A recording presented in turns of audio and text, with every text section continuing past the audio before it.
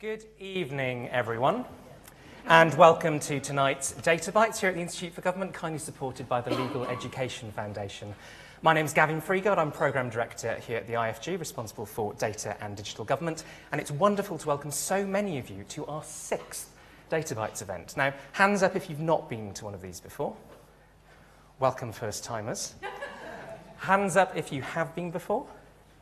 Keep those hands raised if you've been to 2, 3, 4, 5, and all 6. I think Simon over there deserves a round of applause for making it to all 6. A little bit of housekeeping before we get started. We are on the record and we are being live streamed, so hello to anybody watching us online tonight. We will be tweeting from @IFG Events using the hashtag IFGDataBytes, so please do get involved. And for those of you in the room, you can get onto the Wi-Fi network. It's IFG_guest, username IFG, and password visitor. So it's been a month since we last met, and obviously it's been yet another quiet month in British politics. Last month we were waiting for Parliament to be prorogued and nobody knew what was going to happen with Brexit. Today we're waiting for Parliament to be prorogued and nobody knows what's going to happen with Brexit. Our parliamentary monitor team, who analysed parliamentary data, thought they had a complete data set a few weeks ago. They're just going to have to wait a few days extra. Now, you will be used to our famous ministerial resignation chart, showing you May with her record number 36. Boris Johnson had got onto the scorecard last time we met. And if you keep your eye on that little line down in the bottom left-hand corner, you can see that since we last met, there have been 2 more ministerial resignations, his own brother and Amber Rudd. So again, rather a bit of turmoil in British politics. There's also been yet another change to the composition of the House of Commons. This is what the Commons looked like at the 2017 general election. Keep your eyes peeled on the middle. This is what it looks like now. I think since we last met, there's been another defection to Liberal Democrats and another suspension in the Labour Party. So again, I think quite a good visual representation of where British politics is at the moment. Would anybody like to guess what this chart is showing us? No? This is showing you the length of speeches from the party conference season. You can see Boris Johnson ahead of Joe Swinson, ahead of Jeremy Corbyn. I was just basically looking for a visual representation of party conference season. I was thinking about alcohol consumption in Bournemouth, Brighton and Manchester, or the bags under my eyes, having gone to all 3 of those conferences. Or, of course, this wonderful one from the Financial Times, which shows the proximity of coffee to the Prime Minister over time. And I would recommend that you check out the online version of that, which is animated. Now, the Prime Minister has actually been talking in his speech today about sort of digital and data issues. Talked about gigabit broadband spreading across the country like tendrils of super informative vermicelli, which is quite colourful. He was also at the United Nations last week talking in quite colourful language, literally. We've got IFG blue, pink and purple there, about various things to do with data, a dark thundercloud, will it be helpful robots or terminators, and data being the crude oil of the modern economy. Now, I know those of us working on data don't particularly like the data is the new oil metaphor, but obviously good to see a Prime Minister engaging with technology. Perhaps he's had some lessons. I'm not sure I can quite get away with that, but I try. A few other things before I introduce tonight's event. We've also published a few sort of data-related publications over the last few weeks. This shows you sort of a report we had on Northern Ireland. Also published something on how the Treasury could use data more effectively when it comes to assessing public spending. We also published something on procurement and outsourcing, something we've had a long-standing interest in, particularly when it comes to better data, as well as our Parliamentary Monitor snapshot, which we trailed last time out. So why are we doing this? Why Data Bites? Well, we want to bring together different communities across government. We want to show leaders what better data actually means and what it could achieve. And we want to put best practice and some really interesting projects on the record. Now, for those of you who've not been here before, this is how this evening is going to work. You will see 4 presentations on exciting government data projects. Each speaker will have 8 minutes to present. Yes, 8 minutes. You will see the countdown clock there ominously ticking us down towards 0, just in front of Legal Education Foundation banner, reminding you that there are supporters tonight. Once we've had the 8 minutes from each speaker, from the first speaker, we'll have 8 minutes of question and answer. I will start the timer for you, the audience, as soon as the first question starts to be asked. And then we'll move on to the next speaker. So an 8-minute presentation, 8 minutes of questions, and then on to the next speaker. This is the 6th, so we've already had a number of brilliant evenings and lots of wonderful presentations. We had Louisa from the ONS Data Science Campus on faster indicators of economic activity, Paul from Mahoka Logo, we're determined to get that to stick, talking about digital land and data, David from Vocalink, who had some wonderful visualizations about fraud, and then Sophie and John from Ofgem talking about analytics there. Then we had Alex from DWP talking about new digital services, Sarah and Sam talking about the DCMS data ethics framework, Simon talking about personal data exchange, RHE Global talking about citizen science. Am I going to get through all of these without forgetting anybody? We will see. William from the Geospatial Commission, Andy talking about data on the web. We had Luke and David talking about Bayes' data science project, Yvonne from the NAO trailing their report on the challenges of using data across government. Then we had Catherine from the Office for Statistics Regulation, Jane talking about the Newham data warehouse. We had Ganesh from GDS talking about using machine learning to help users find content. And we had Michael from the CDA talking about the AI barometer.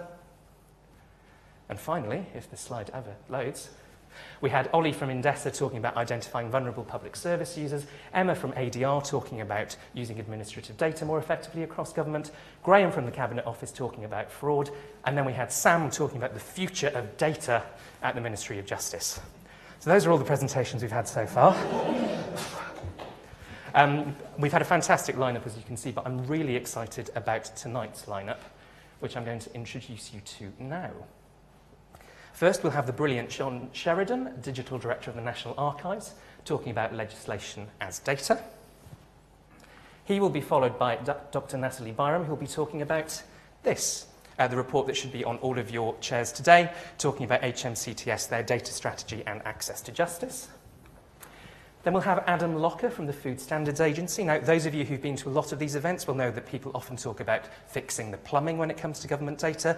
You will see that Adam is going to tell us how to solve all of that tonight, which is very exciting. And last but not least, we will have Ben Coleman from the National Audit Office talking about the NAO's data service, a sort of solution to a lot of those plumbing issues that we see across government. The next one of these will hopefully be on the 6th of November, Wednesday the 6th. I say hopefully, I'll come back to that in a second.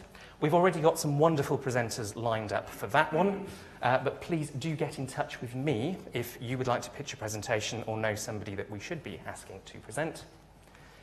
And finally, if you are interested in supporting the series, we are looking for sponsors and funders. Please do get in touch with my colleague David on the longest email address known to the Institute. And with 14 seconds to spare, I'm going to hand over to our first presenter tonight. Just wait for that to count down. I'd like to introduce John Sheridan.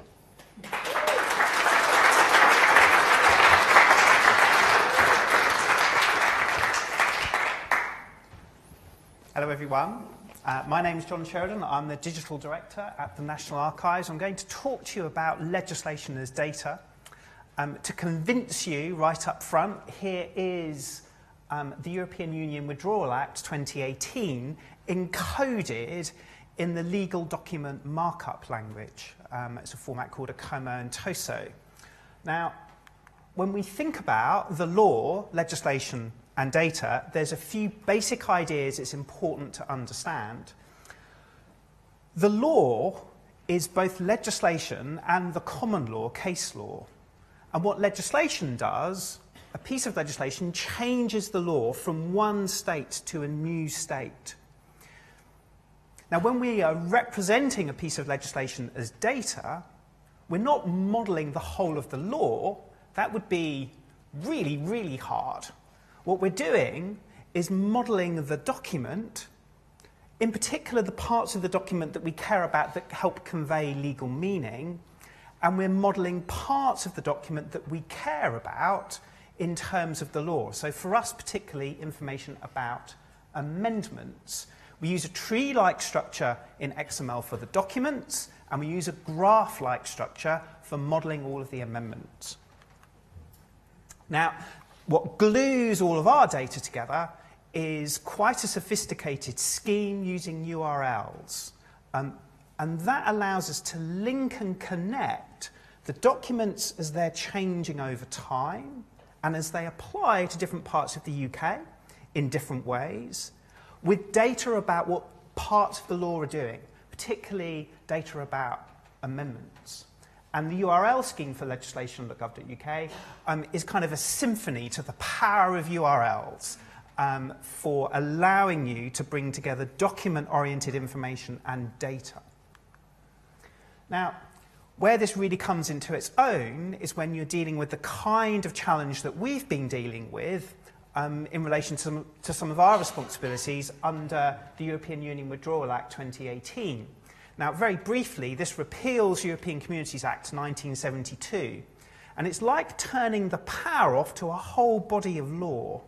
So what the Act does is it deals with the consequences of repealing the 1972 Act by incorporating law that currently directly applies to the UK into the UK domestic statute book. So regulations like the General Data Protection Regulation become incorporated as domestic law under this Act. Now, we have been given a job to do under this Act, which is to make available to the public the legislation that's being incorporated into the domestic statute book.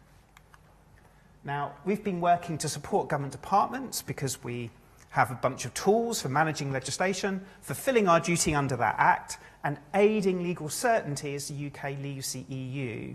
And we've launched two services: a large archive of European law, which is like a static collection taken from the EURLEX website, the European Commission's website. And we've been adding European legislation to legislation.gov.uk. Now, it looks easy.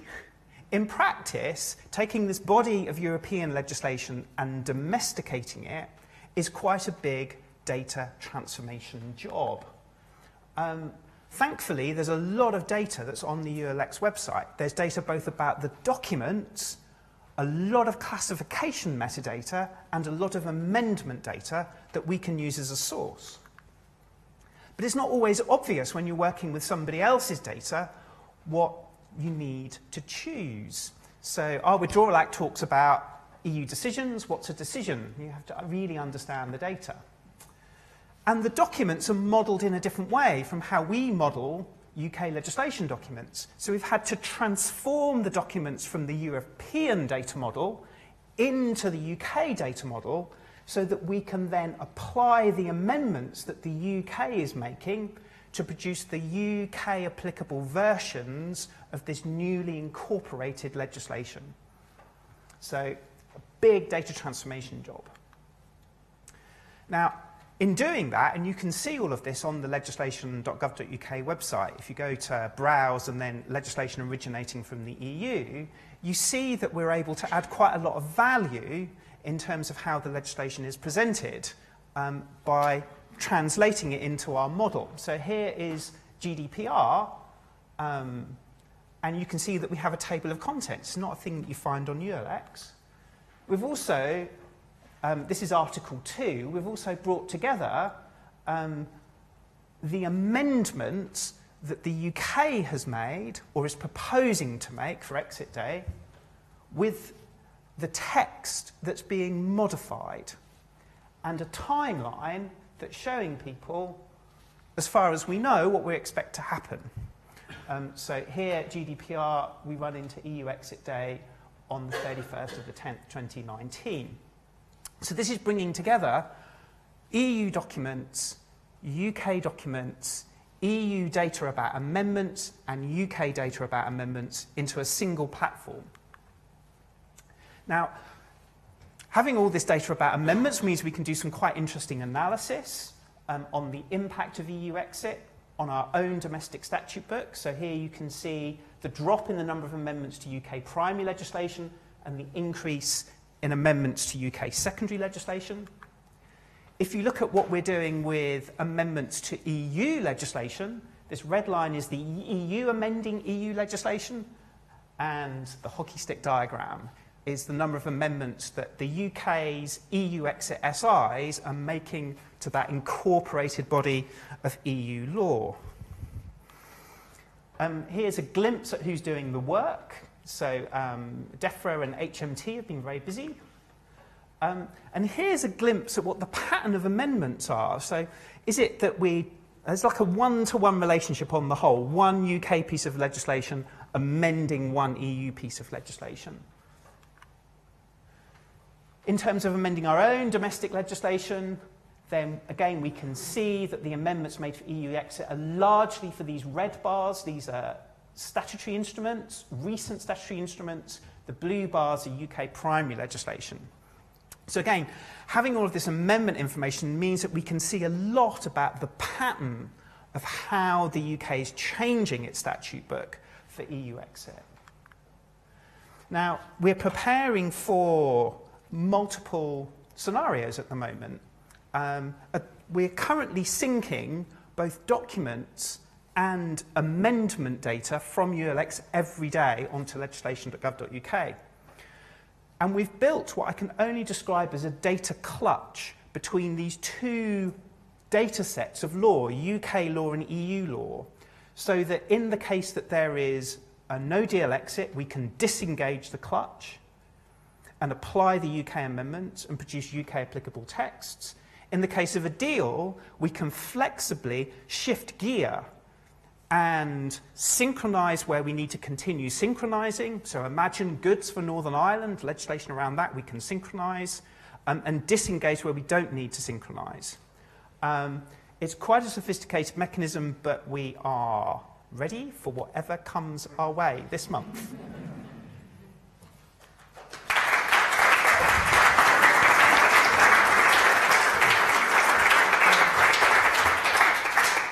Thank you very much, John. Lots of questions, I'm sure, in the audience. I'm going to take them in groups of 2 or 3. Do tell us who you are and where you're from. And remember, we're on the record.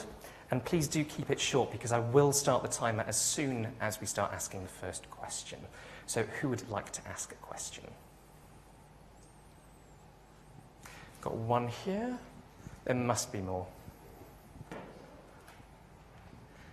Let's go with this first one to kick us off. Hi, yes, Joe Dulger, Data Protection Officer, University of Winchester. Particularly interested in one of your last comments in terms of the Boris Johnson's proposals today in terms of Northern Ireland, etc. Could you talk a little bit more in terms of how the National Archives would handle that in terms of if a part of the UK had to be different for whatever reason? Okay. Thank you. So we're really fortunate that we've built a model for the complexity of the UK as it is with its primary and secondary legislation. So we've got 3 different legal systems with 4 different jurisdictions and a statute book that everyone's modifying in different ways. So we already have a really good model for dealing with legal jurisdictional extent. So where the text, a single text may be amended in different ways for Northern Ireland, Scotland, England and Wales. So that's already in our core model. By bringing European legislation into that model, we can then allow it to be essentially, the model will support it being fragmented in line with however the parliaments, assemblies and governments of the UK choose to amend it. Great. Basically just treating it like UK primary legislation, and it's already a problem solved. Excellent. More questions? I've got one down the front here. I think we've got one at the back there as well. Let's take this one first and then at the back. Sweeling Harris from the Legal Education Foundation. We've heard a lot of talk about the work that the government had to do to make all of the necessary SIs for Brexit, and just curious about how the system that you have created has been coping with the peaks and troughs of SIs coming through and the associated amendments they're making to retain EU law. Thank you. And right at the back there.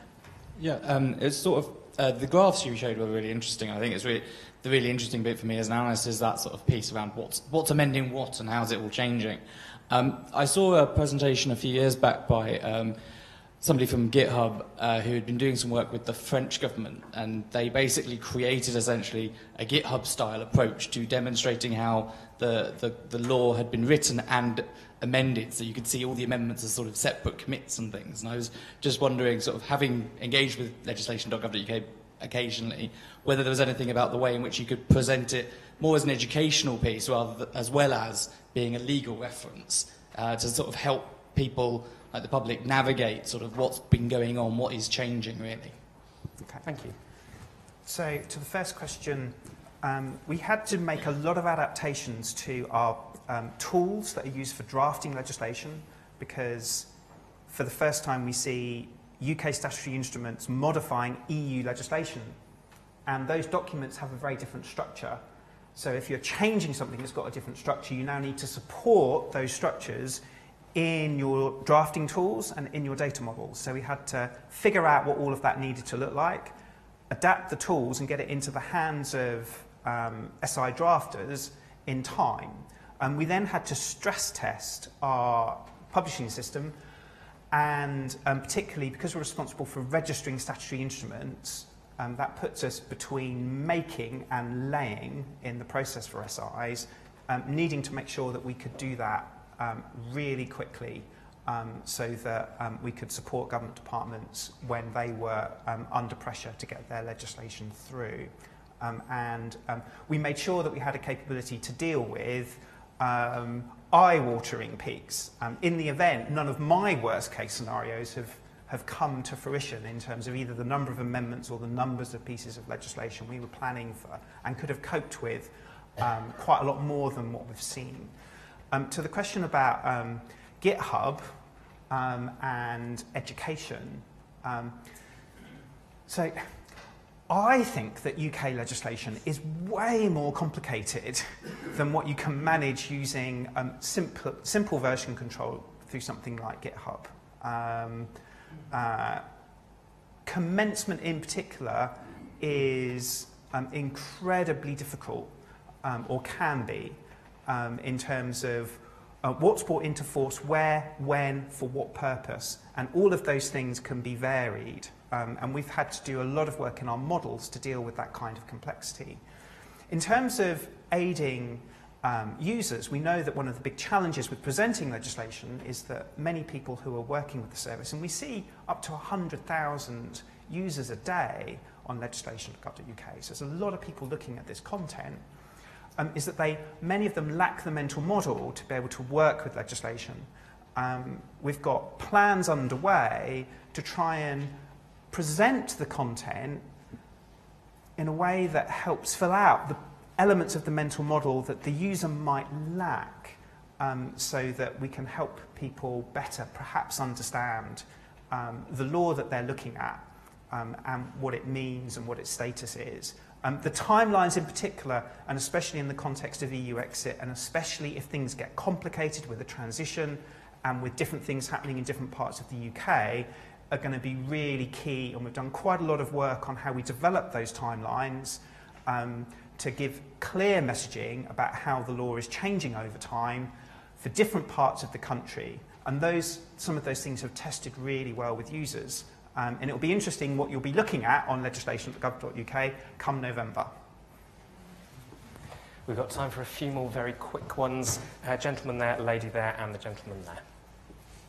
Got 1 minute and 48 Aaron seconds. Nelson from BDB Pitman's, occasional drafter of legislation. I'd be interested to just pick up on a point you made about the idea of putting your tools in the hands of statutory instrument drafters during the course of production of the instrument. Can you talk a bit more about that? Because I'd be interested to know how that works in terms of the ability to automate, if that's what you're talking about, the drafting process in some way.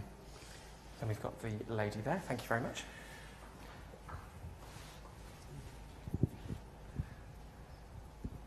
Hi, I'm Kira, Ministry of Justice. I was just hoping you could say a little more about how you treat the devolved SIs specifically, and how you can sort of flag and treat some of the legislation that's devolved versus not. You've mentioned a few times the different systems in the UK. Thank you. And the gentleman 2 rows back there. Stefan Czerniawski, about to be an ex-civil servant. You've built a lovely engine for ingesting the products of legislative machines. Given that you've got a gearbox, can it go into reverse and help the generation of superior legislation? Thank you. Drafting tools, big conversation. Let's talk about that over drinks.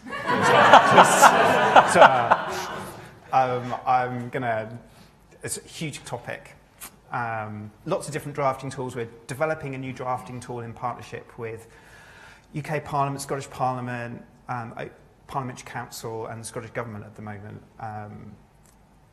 Big topic. For devolved legislation, there are two things that we do. There's different types of legislation that are made by the devolved administration, so Scottish statutory instruments, and they essentially are part of a separate series. And similarly, Welsh statutory instruments will be labelled with a W, and they'll have their own numbering series. So you can find, if you like, the amending legislation by its type. The part that is more sophisticated is we record the legal jurisdictional extent of every part of the document. And that's one of the features on legislation.gov.uk. So if I go back here, show geographical extent. And that's already baked in for the UK version of GDPR and for all of the other legislation that we've incorporated. So this extent model allows the legislation to be varied for different parts of the UK, even at the level of an article of a regulation. And that's one of the kind of core features in our model. And it's actually provided for in the URI scheme. So if you want to reference the UK version of GDPR on the 1st of January 2020, as it extends to England and Wales, there is already a URL for that, even though we don't know what that text will say right now. But if you wanted to make a statement about it somewhere, maybe in terms of building a model for the law somewhere else, then there's already a URL for that. And that's the power of URLs. Gearbox into reverse. So the gearbox isn't going to do that. But the opportunities in terms of, once you get to where we have, in terms of analytics, understanding the statute book as a system, what we're modifying, where and why, is legislation wearing out in some areas more quickly than others, in order to be able to see the whole system and start to work with it more effectively and potentially understand where legislation is working very well and how you might abstract that. The potential is enormous. And we now have the world's best database for EU legislation and some of the best analytical tools. So I'd say let's just knock ourselves out. John, thank you very much indeed.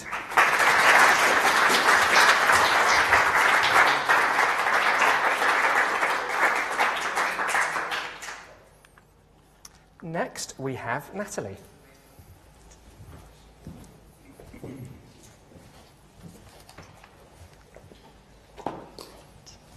Hello, so my name is Dr. Natalie Byrom and I'm Director of Research at the Legal Education Foundation.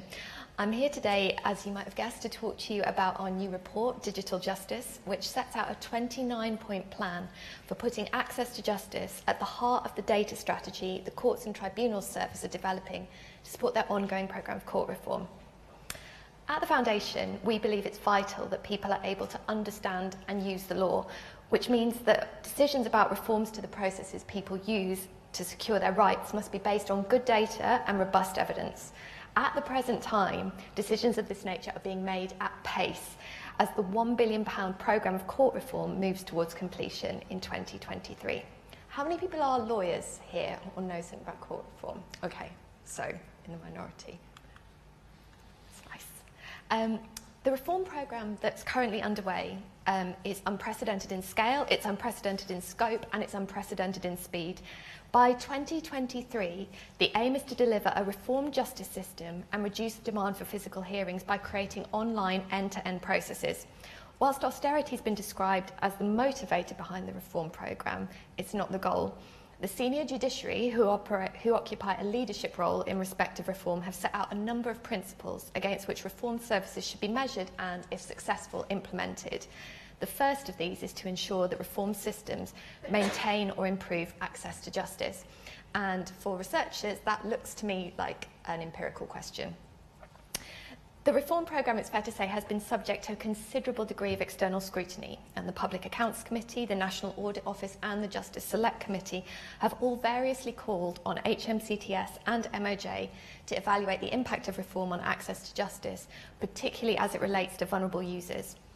In addition, successive announcements on data and the scale of the investment in reform has led to heightened interest from the research community and beyond for the potential for reform to address acknowledged issues with the justice data landscape. So, in 2018, I was appointed as expert advisor on open data and academic engagement to help HMCTS to deliver a more nuanced understanding of the data required to meet their commitments around measuring access to justice, stakeholder needs and expectations in relation to justice system data, and to inform debate around models and mechanisms for data sharing. I consulted with 60 expert stakeholders and published interim findings which were subject to a period of public consultation to arrive at the recommendations which are in the report that you've all had on your seats. So, what were the key findings? What data needs to be collected to ensure that digitised processes improve access to justice and that digitised processes comply with obligations under the Equality Act? In short, we need better data on the individuals who use the justice system, particularly data that enables conclusions to be drawn regarding the compliance of new systems with the public sector equality duty. We need better data on whether or not reformed processes deliver against the legal definition of access to justice, which consists of access to the formal legal system, access to an effective hearing, access to a decision in accordance with the law, and access to remedy. This diagram shows how this definition maps in practice to an existing reform service, and in the report there's set out the types of data that you would need to collect and monitor to check that reformed processes are delivering on these aims. Most importantly, we need data on outcomes. Where do people drop out? Which people drop out? What outcomes do people secure? And are biases being introduced? You might all ask, looking at this as technocratic, why does it matter? And it matters because for many people, especially those who are vulnerable people, the justice system is a vital safety net, not least when you're at the sharp end of government decision making. In a recent speech, the senior president of tribunals, Sir Ernest Ryder, reported that if you bring an appeal against a decision made in relation to a subset of disability benefits, there's a 73% likelihood of success. That means initial government decision making is wrong in 73% of cases. In this context, it's of paramount importance that the justice system remains accessible to all those who need it. Better data and iteration in support of access to justice is the key to ensuring this. Beyond access to justice, the research undertaken in preparing this report revealed that reform is being conducted in the context of a data landscape that was described by stakeholders as being dysfunctional, with the notable exception of legislation.gov.uk. So nice one, John. Some of the issues that were uncovered include opaque and differential arrangements for accessing data that is formally public, restricted access providers charging for data that in theory should be available under the principles of open justice, an absence of data asset registers and data catalogues, processes for accessing current data for research that are not compliant with good practice, the lack of a common language for talking about data generated by the justice system. This is really problematic because it impedes a balanced discussion.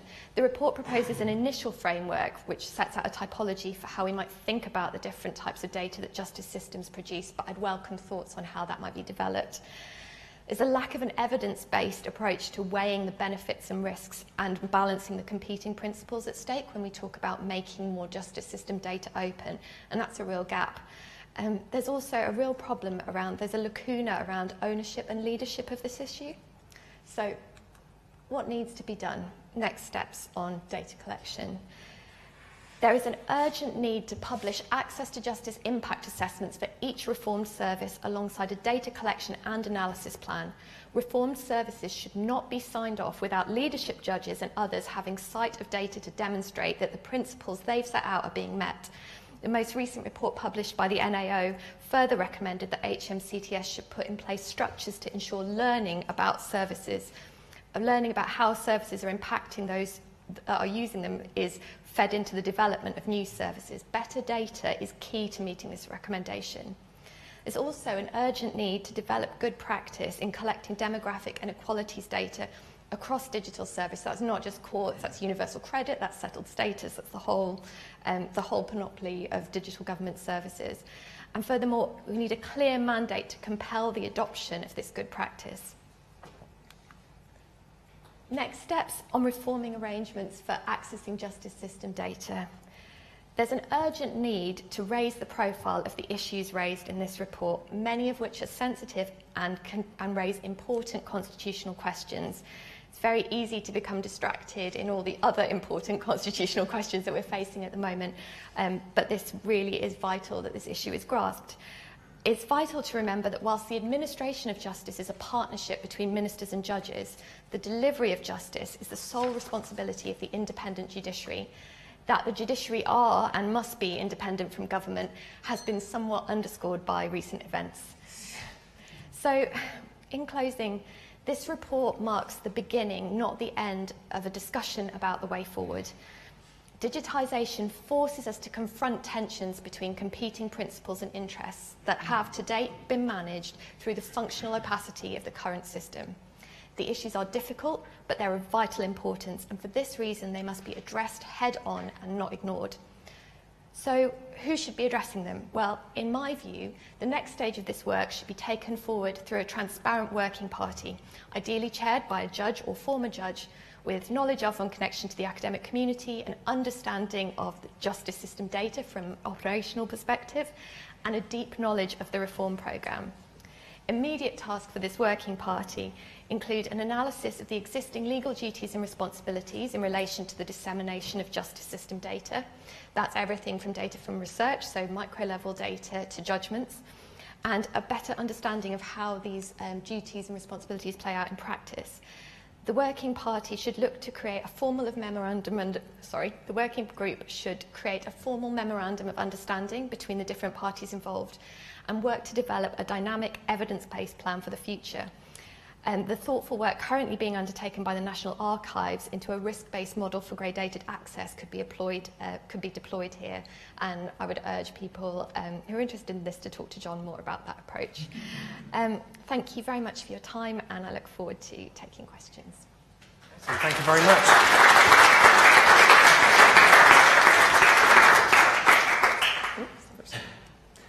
Thank you very much indeed. Questions for Natalie? We've got a lady there. Any others in the first round? Gentleman at the back. And let's start with those two. Caroline Shepherd from the Traffic Penalty Tribunal. We've met before. One of the problems with the court reform process at the moment is that they don't have an end-to-end system. And until they've got, in one of their jurisdictions, an end-to-end process, so that you've actually got the data of how people relate to it all through, and indeed the outcome, it seems that you've actually got one hand tied behind your back with this. Are you making any progress with persuading at least one small branch of the courts or tribunals to actually pilot an end-to-end system so that you can then start drawing the data from there? Thank you very much. And the gentleman at the back. Most reports like this promise sort of a wonderful new world and deliver, nothing at all. This report seems to go out of its way to be deeply practical and ground itself in existing law, which I don't think has been seen since a recent perspective from Lady Hale. So, given the grounding in the principles of the rule of law, existing requirements, existing obligations already on public bodies, and while your remit was courts and justice, to what extent do the legal obligations you outline apply only to the courts, or do they apply across all the rest of the public sector as well? Thank you very much. Right. So, Caroline, thank you so much for coming. It's lovely to see you again. And to your point on end-to-end processes, I think that is a real challenge. One of the things that's been absent actually so far is even publication at even a level of kind of a theory of change perspective of documents setting out what do we think these projects are going to do to each of the 4 elements of access to justice. who are our users? It's just not in the public domain. And I think the absence of having that kind of fine-grained plan that sort of looks at what are we trying to achieve, what does this mean for users, is really problematic. I think the point about, end-to-end pilots, it's quite, I don't really know what to say. I don't work for HMCTS. My remit was to look at their data stuff. I think increasingly they're moving towards that in phase 3. But as phase 4, as I understand it, is all about going live and shifting to operational mode, you would be thinking that these pilots would be coming out quite soon. My own view is that it's vitally important that these sort of data collection and analysis plans are put in place now. Otherwise, this opportunity is just going to be completely missed, and we're not going to be in a better position than when we started. On the question about do the legal obligations extend across government, I think one of the things that we were really shocked about at the Found was, despite the public sector equality duty, the lack of good practice in existing models, particularly in digital systems, for actually collecting the data that would enable you to monitor to any meaningful degree the impact of digitising services on people with protected characteristics. The fact that you don't have gender data on the settled status scheme, the fact that we're still not sure what's going on in terms of universal credit. And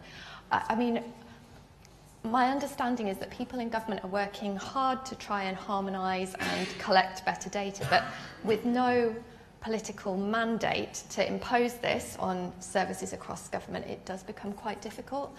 Some people have mooted that what's needed is a reform to the public sector, to the Equality Act to compel the collection of better data, but I guess in the current climate it's difficult to predict how that might play out. Does that answer the question? Thank you. Great. Next set of questions. Lady at the back, the other lady at the back, gentleman here, and let's do the gentleman here as well. Let's get 4 in. Why not? Hi, my name's Nicola. I'm a master's student doing politics at Birkbeck University, but for context, I also used to work for the Equality and Human Rights Commission, so I'd like to follow up on the previous thing about equalities. I was really interested about, obviously, the data collection on demographic inequalities, which I agree is totally vital, but I wondered if you had any thoughts about how it would actually be done, because often it's self-reporting and there's an issue of trust, for example, with certain demographic groups, on immigration issues to actually report accurately perhaps what their demographic group is. And also further to that, is there going to be any look at income inequality, for example, as a separate group? I know that's not a protected characteristic, but it's of interest. Thank you. And if you'd just like to pass it along there. Hi, I work as an investigative journalist, but also do my own research on issues that come up when I'm researching stories. So I was interested in the point 5 of your recommendations that HMCTS should publish and consult on the cost and effort associated with initiating and defending a claim, because I often come across individuals who have had costs escalate and escalate in legal proceedings to the point where they are just completely ruined. So I was just wondering if you have anything extra to say about that issue. Thank you. Thanks. Thanks. Hi, Sam Taziman, Ministry of Justice. I think your report's really interesting and very timely. There's a lot of stuff here about releasing data externally, but of course this whole reform programme is also a lot about internal uses of data. I wondered if you had any comments about whether there should be more thought or whether any recommendations about principles that could be applied to data sets for their use internally, and also any comments on what skills might need to be recruited into the organisation to help this. Thank you. And the gentleman in the second row down here. Hi, I'm Devon, the Director of Policy and Practice. We do a lot of work with government administrative data, and I've spoken with Natalie about bits of this ahead of the publication of the report. And one of the conversations we had, and I think this ties into other questions, was the trade-off between collecting this data in order to monitor equalities versus perhaps the business imperative of getting people online to use it as quickly as possible. And I think you're about to have a conversation with MOJ about that. So I'd be curious to know kind of how that trade-off is perceived internally and kind of how to best balance it. Thank you. So Natalie, in 90 seconds. Oh gosh. Good luck. Thank you very much. Right, so self-reporting and trust, that's absolutely an issue that we're conscious of. Unfortunately, it becomes a vicious cycle, doesn't it? Because people suspect that the justice system is racist, therefore they're reluctant to want to hand over information about their ethnicity. I guess what we're looking for in these, what we have proposed is a self-reporting mechanism, because it's not clear to me that there are other ways that you could do that that would be particularly ethical either, unless you have the data through other means. What you would hope is, as systems get better at publishing data that shows that actually race isn't taken into account in that way, because that's what you would hope would happen, right? And then it becomes less of an issue. I guess the other point is that we're not looking for like 100% completion. What we need is enough of a response rate to be able to indicate, hang on a second, there's something going wrong here.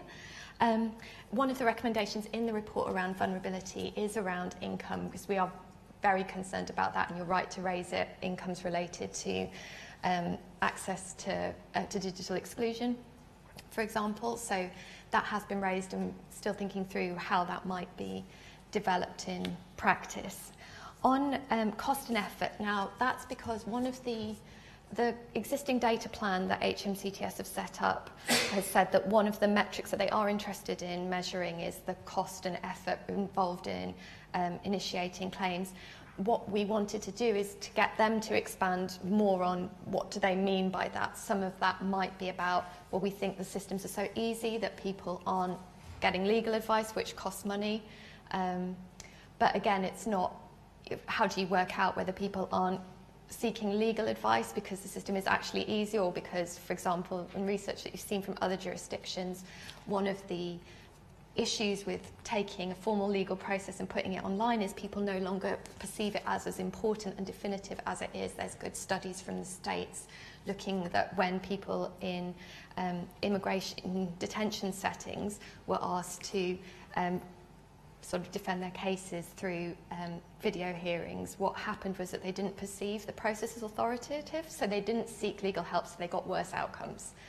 So I think it's important to look at that. Oh gosh, on the principle supplied for data use internally and skills, I think that's a whole other piece of work that we're really keen to see taken forward. In terms of, it would be great to pick up with you afterwards of what exactly you mean by principles and what the current barriers are within MOJ to actually analysing some of this data. There's going to need to be a data sharing agreement in place between HMCTS and MOJ to facilitate the evaluation of reform, because that's been tasked to MOJ. It's not clear to me that that's in place yet, what that would look like, so I'd be keen to understand that further. Business imperative and trade-off. Well, one of the, I think you're absolutely right, but I guess the 2 points that I would make are, one, if you are in lots of areas of the justice system, like welfare benefits, like special educational needs, you're not going to be put off.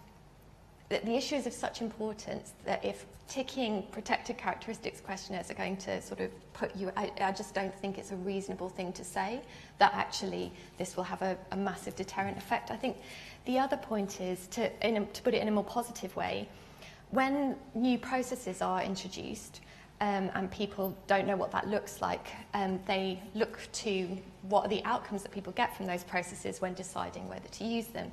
The business case for reform is predicated on people choosing to adopt the digital channel in preference to the paper channel. If HMCTS gets better at collecting this information and publishing the information showing that people get parity of outcome, or that the outcome is slightly lower if we're talking about financial settlement, but you get it much quicker, then that helps people to make informed choices about which process, and ideally that should help with channel shift.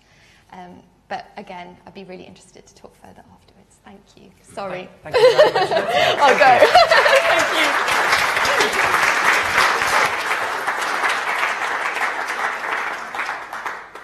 you. Next, fixing the plumbing, we have Adam.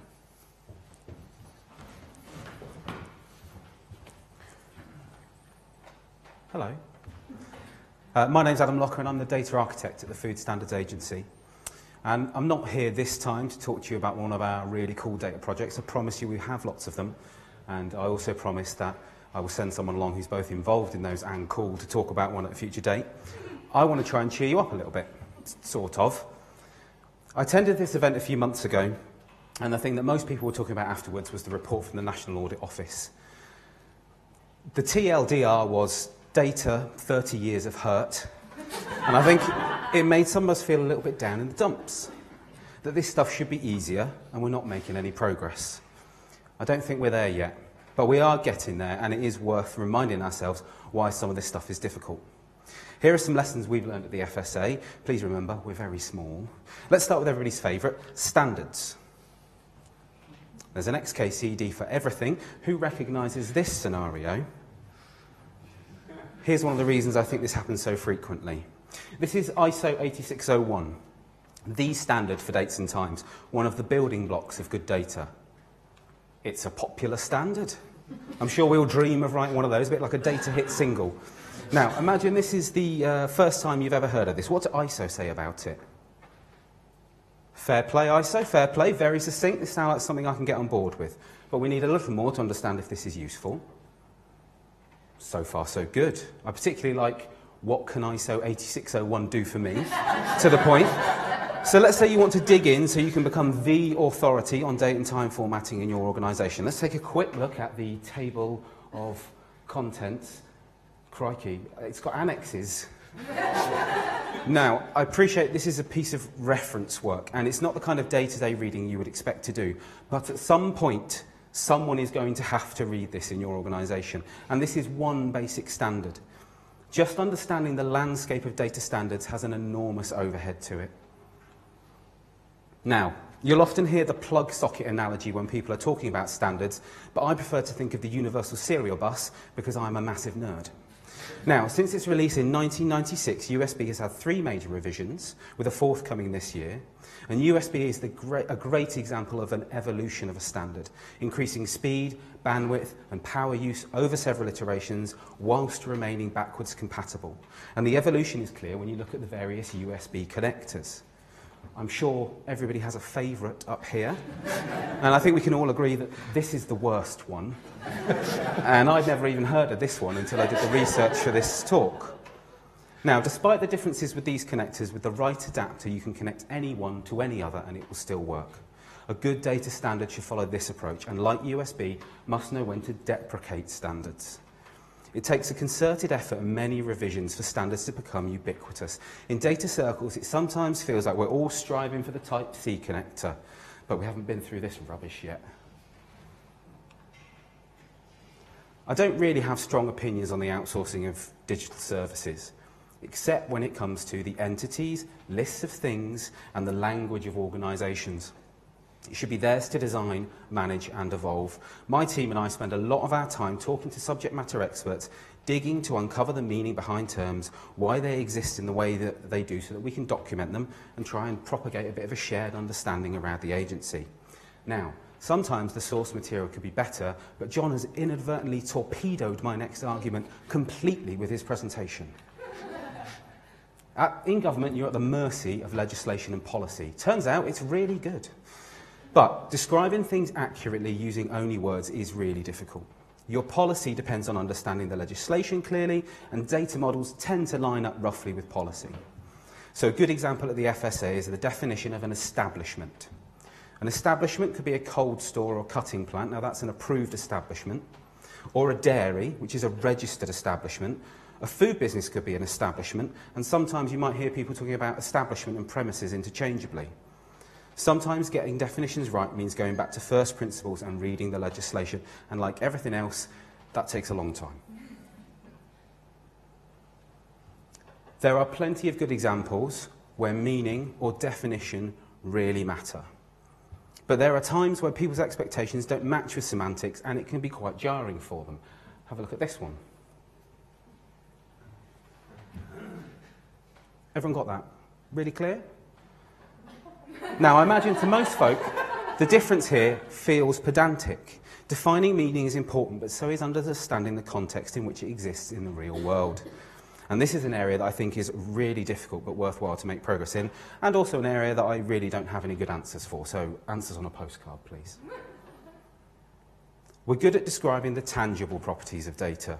We're reasonably good at describing the contextual elements of data, such as the methodology used to gather it. Today's challenge is to establish best practice for qualitative metadata, the strengths and weaknesses of a method of connection or a field in the dataset, its potential biases and the rationale behind the creation of it. How do we describe those nuances that are exposed so easily when you talk to a subject matter expert for 10 minutes? Tomorrow's challenge is to make that qualitative metadata machine readable, because improving that qualitative metadata does nothing to address the ever-increasing volumes of data. We need registers more than ever. Rather than thinking of them as a thing, I prefer to think of them as a public commitment to transparency and stability through good governance with a regular cadence. Establishing good governance principles within your organisation around the ownership, management, maintenance and sharing of reference data is most important and often most difficult. Who's ever been in a meeting where someone says, "Oh, we've got some data on that"? And then who's been in that same meeting where they decide to collect a fresh set at the end anyway? Data entropy manifests itself as distrust. A reasonably reliable workaround is just properly cataloguing your data and again keeping on top of it, but this is boring, time-consuming and takes a lot of overhead. And another area where there's frequently a blind spot is understanding how and where your services, processes and data connect. So this is an outline of some work I've been doing to understand the FSA's data ecosystem in more detail. The FSA is not a large organisation, yet this is all the stuff I've uncovered in my first pass. I know things are missing, and we want to include data and services from third parties and prospective data sources too. This is another time-consuming activity, speaking to subject matter experts and colleagues to pick apart where and how services connect takes time. This is starting to have an effect already because we can tell what our most common data entities are, we can see where there's redundancy and dependency, and where the data flows. So, this stuff is still hard, but things are changing. For starters, you're here at an event to examine and celebrate the good work going on across government data, and that's no small thing. I feel like we're approaching an inflection point. People know standards are critical, we just need to make them easier to implement. Reference data and registers make sense, documentation is improving. The private sector's tackling a whole bunch of challenges that we can beg, borrow, steal from. I grew up in Newquay, the home of UK surfing. And there's an offshore reef there, which in the right conditions can create some of the largest surfing waves in Europe. The reef and the wave it forms is known as the cribbar. But for the cribbar to appear, you need the right conditions. You need the right tide, the right wind, and the right time between waves. You can find footage of people surfing the cribbar on the internet.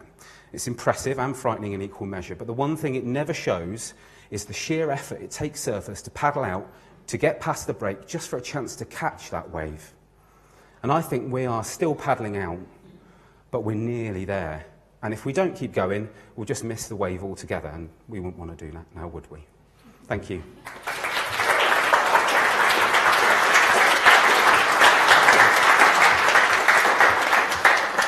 Thank you very much, Adam. Just down there. Who would like to ask the first questions about that?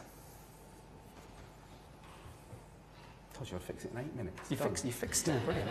We've got a question there. Anybody else in the first pass? And down here as well. Given your mention of the importance of registers, what's your encouragement to GDS for the next steps of the registers project, which seems a bit in question? And down here as well. Sweelang Harris from the Legal Education Foundation again. Really enjoyed the talk. I was curious about the barriers in terms of political will amongst internal stakeholders to getting these basics and fundamental issues right. Excellent, thank you. On the registers piece, I think that, so my opinion is that departments, agencies should just start doing it. We've tried to do some of that with our reference data, and I think the thing that's always worth bearing in mind with reference data is it's important, but quite often the usage is really narrow.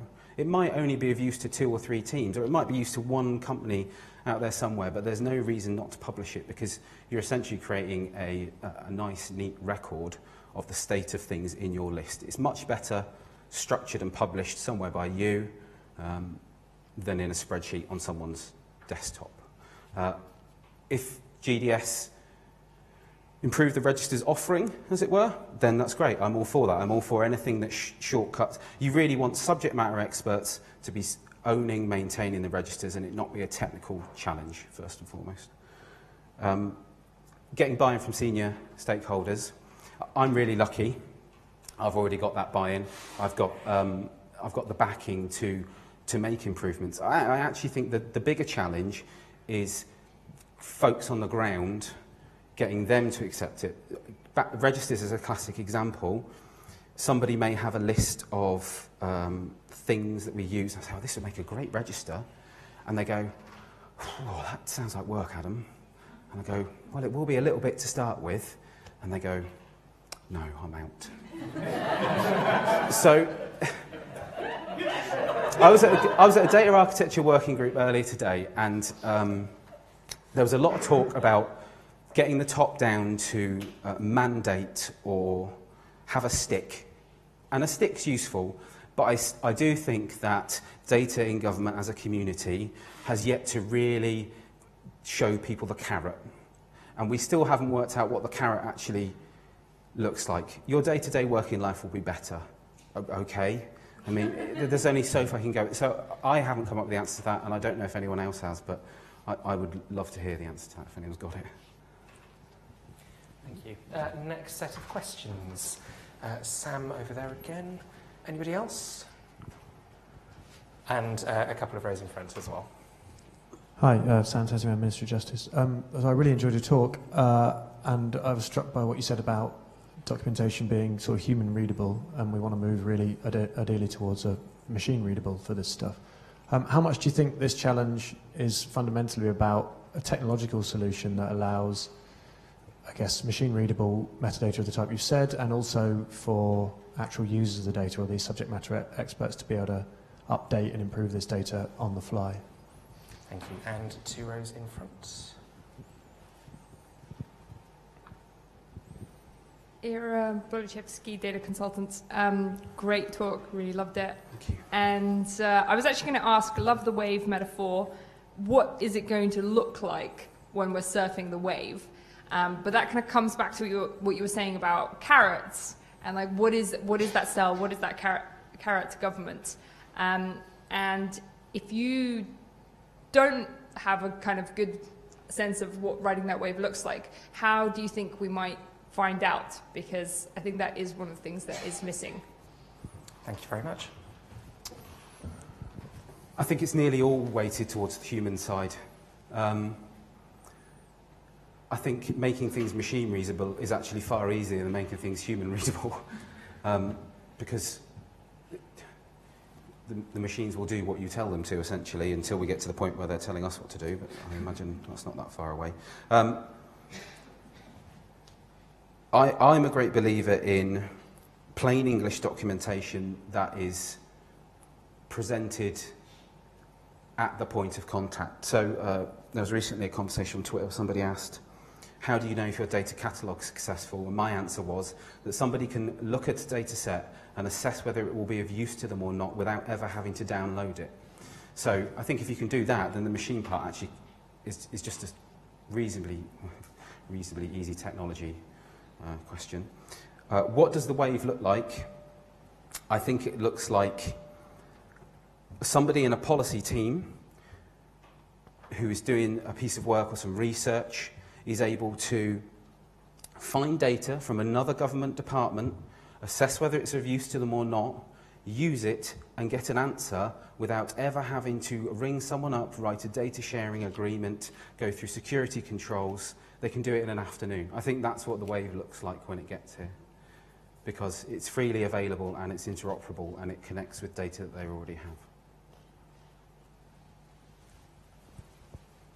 And we've got time for a final question or 2, I think. Gentleman there. Anybody else? And the lady here as well. Oh, can we take the Jed with the microphone first, and then we'll come to you in a second. I think you said that organisations need to own their own data model. Was that the phrase you used? Just wondered if you could talk about what goes wrong when they don't, and what goes right when they do. It's Joe Baker from Convivio. Thank you. And I was going to say, in terms of data sharing, what's going to happen with European data if there's no deal? Good luck, Adam.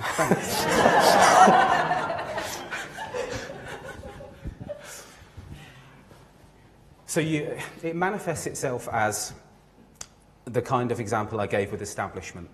An establishment, when you do it right, you define, in this case, an establishment as the overall entity and the approved, registered and other kinds of establishment as a sort of a subdivision of that entity. Because you need to remember that people, quite often, a business will look at the same thing through a slightly different lens. That often manifests as we went to a supplier and bought this system for this and this system for this, and they don't even call it an establishment in the same system. I think it should help, if you have really good enterprise data models, it should help support design and delivery of services, because that documentation is already there. You can shortcut making that bit up again. As for the bit about EU data, I'm sure it'll be fine.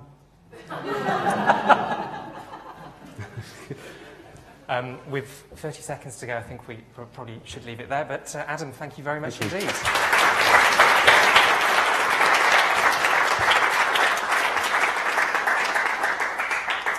And our final presentation of the evening from Ben from the NAO.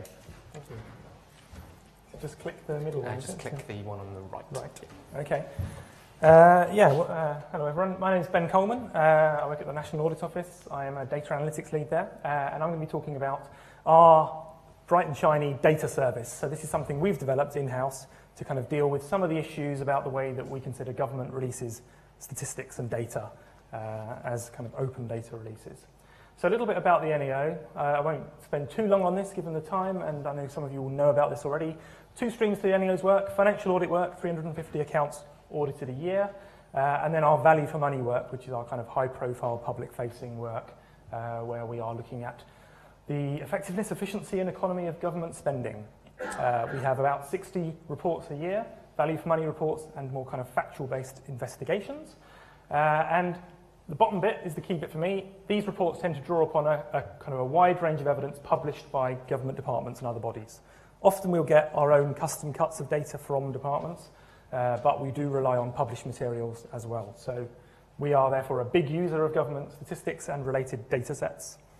Now, my kind of talk is about our kind of local solution to the way that government publishes data, which implies that there are some problems as we see it in terms of the way government publishes data. Now, I'm conscious I haven't got a huge amount of time to this bit could go on forever. But okay, so problem number 1, inconsistent use of identifiers. Right? So many of you, I don't know if you kind of use as a government data, but you'll be kind of familiar with this. So here's an example here. MOJ data, prison population, published monthly. MOJ data, prison staffing. All right? No codes applied, just names of prisons and entities. Matching them together, which is something we do in the data service, difficult. Right? Yeah? Often the names will be the same. Other times, the names will be slightly different, and we're then guessing, is Elmley the same as Elmley bracket Sheppey? Is the Verne 4 the same as the Verne? Presumably it is. One issue. That's just within kind of one department.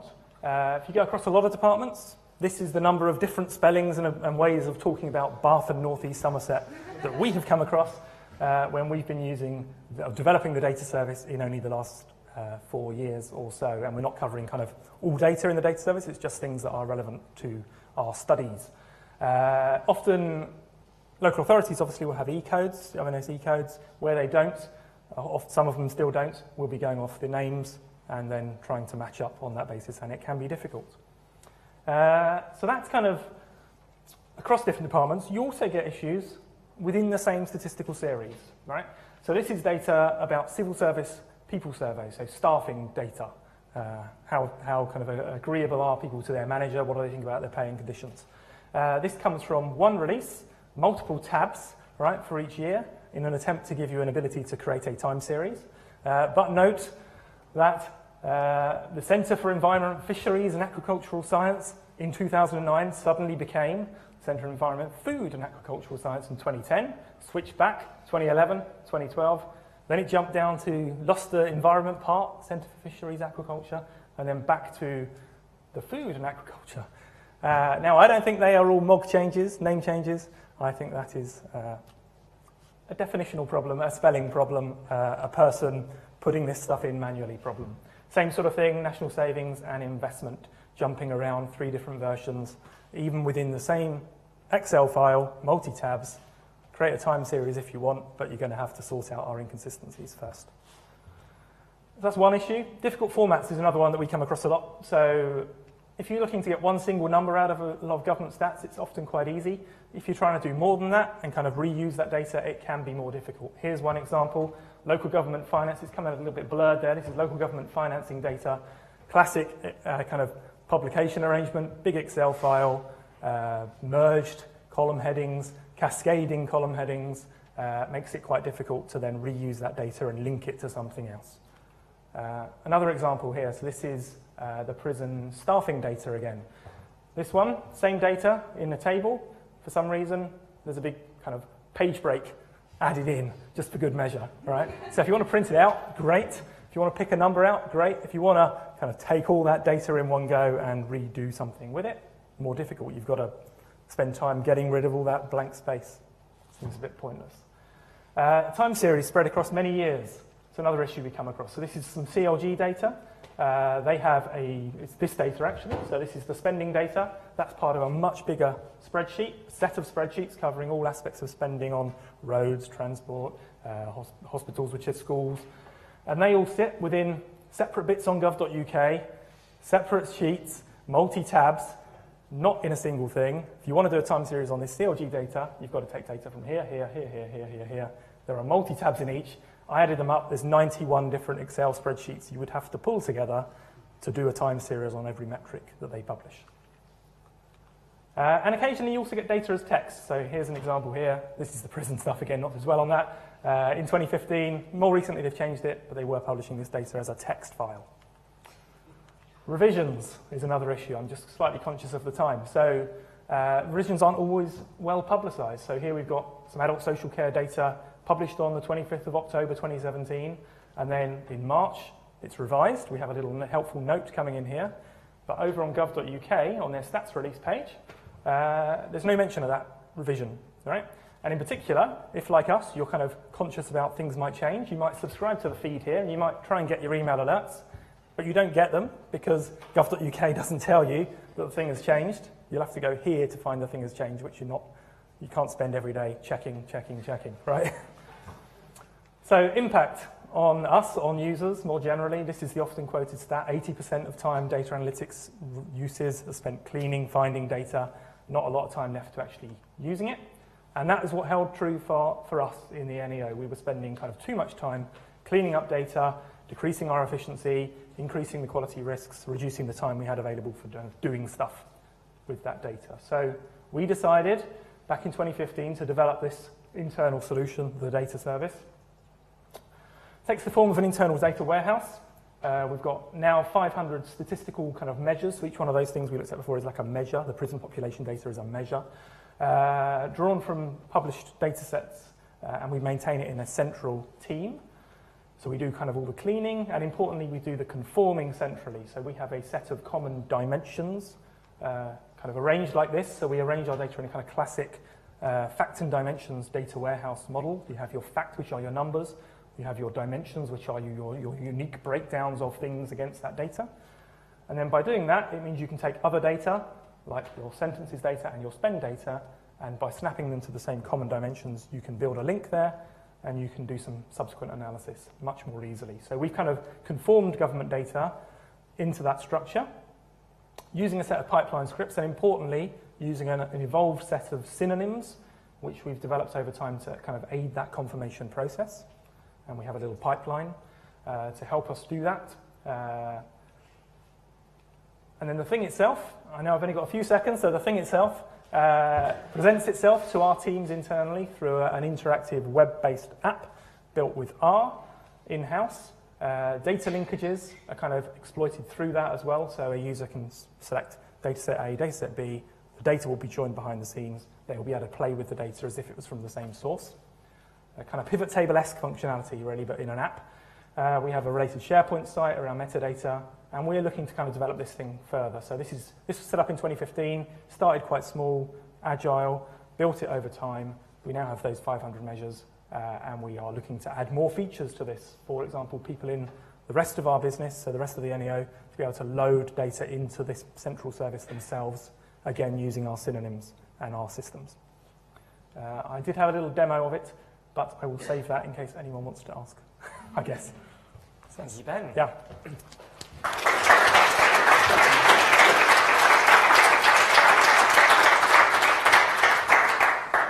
Who'd like to ask the first questions? So we've got 3 down here. So go with Adam, and then we'll go back a row, and then back another row. I always like to ask, with the 80% of analysts' time being used cleaning data, as a data architect, I can do one thing for you to get it to 75%. What would you pick? Thank you. And if you just pass it behind you. Thanks, Devon again from Policy and Practice. As the auditor responsible for more effective government, when you solve these problems for yourselves using your internal app, to what extent do you ensure that the governments themselves, the government departments themselves that have these problems internally or externally actually apply what you've learned, and can you? Thank you. And the row behind. Hello, Simon from Register Dynamics. This is a common problem we see quite a lot. I guess the question is there any way that other people can take the wonderful, clean data that you've made and use it outside the NAO? Are you able to make that externally available? And if not, why not? Thank you very much.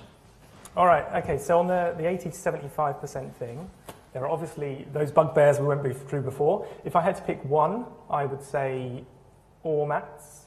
So departments releasing data in a format that is a kind of a reusable format.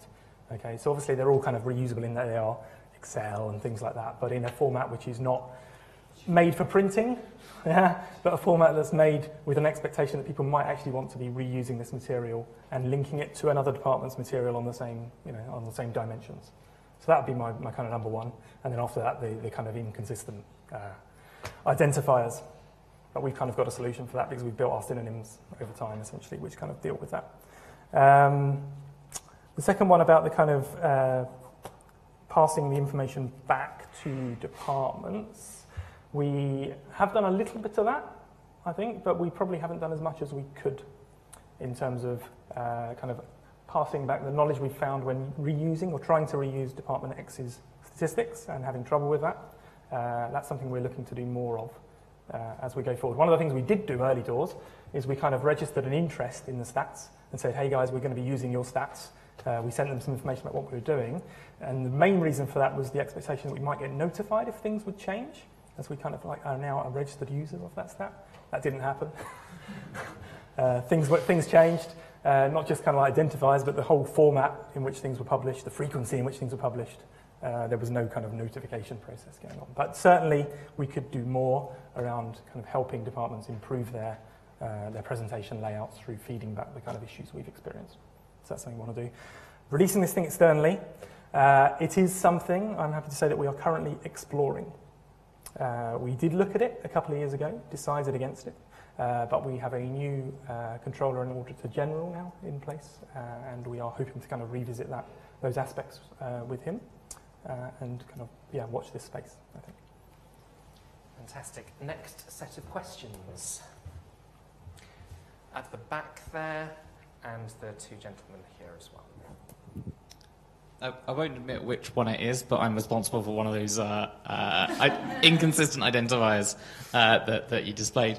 But it's partly a reflection on the question that just came about publishing, but it also connects to sort of the how easy it is for analysts to actually construct and publish data from government in a sort of useful system, I guess.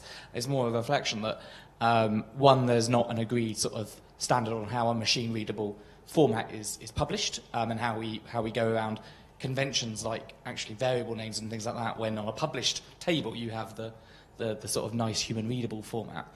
So I think there's a piece there about what that looks like, and connected to that also sort of the role of what data.gov.uk should be, or something. Should there actually be sort of a bit like you have on the ONS? You can go into their quite complicated time series sort of database thing. Should we not be striving ultimately for something that's across government like that? Thank you. Hi, it's Sam from Sheridan. So I think you've shown with great clarity some problems with the way data is shared by different departments. I wonder if you had any comments about how reproducible some of these numbers are likely to be in the way they've been created in the first place, and whether you think that maybe the analysis that underpins them might also not be reproducible, or whether that's a problem. Thank you. And if you could pass it just in front. Kevin McConroy, Open University. Two linked things. One is, I can see how the way you've set up this warehousing in the data service makes very good sense for things which you're going to have to return to time and time again, which obviously you have to do a lot. I just wondered how easily extensible it was for ad hoc new bits of data collection that you might need for a particular value for money project or something like that. And kind of linked to that, this is a half-baked thought. I spent quite a lot of time working with journalists, data journalists and investigative journalists. Data journalists have a lot of tools for doing this kind of thing, which in my experience, people outside that area don't know very much about. Have you got involved in that? Because if you haven't, I suggest you might ask some of them. Thank you very much. Right, yes, so in terms of the kind of the analyst's perspective, I totally get that. So before joining the NEO, I worked as a government statistician. I was producing similar kind of materials. It didn't particularly dawn on me that people might want to reuse my materials and link it with another department's data. So I totally get that. And whether the government should be striving to do something similar, I would say yes. And I have heard that the ONS are kind of trying to move in that direction. How far they've got in the most recent period, I'm not sure, but I know there are kind of moves afoot to kind of unify some of the data that government releases and make it more easily kind of queryable and accessible. Maybe others in the room might know more about the kind of latest state of that project than me.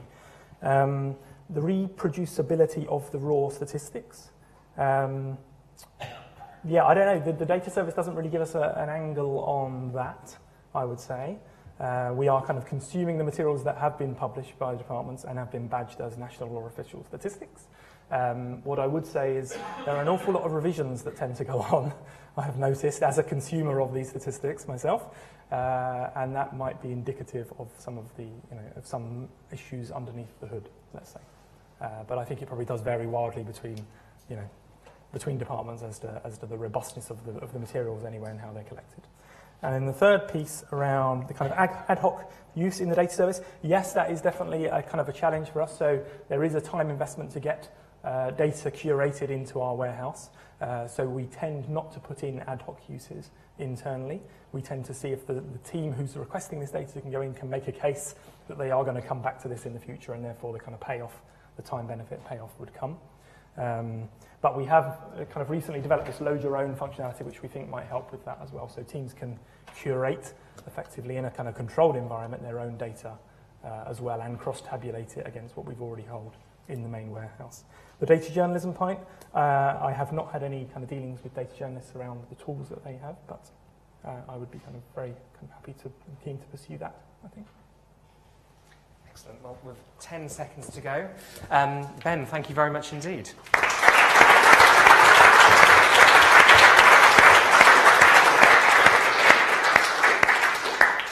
Four brilliant presentations tonight, plenty to discuss over wine and canapes, which I will not keep you from for very much longer. We will also head to the pub afterwards if anybody's still around. A few things before we go. The next one of these will be on the 6th of November. Please do tell lots of people to come along and live stream. We really want to build a community about this and keep this event series going. If you would like to sponsor or know somebody who would like to sponsor a future Data Bytes event, please do let me know. And finally, 3 thank yous. First of all, to all of you for coming and being such a wonderful and engaged audience. Second, to the Legal Education Foundation for supporting tonight's event. And finally, last but not least, please join me in thanking our 4 brilliant presenters this evening. Thank you very much indeed.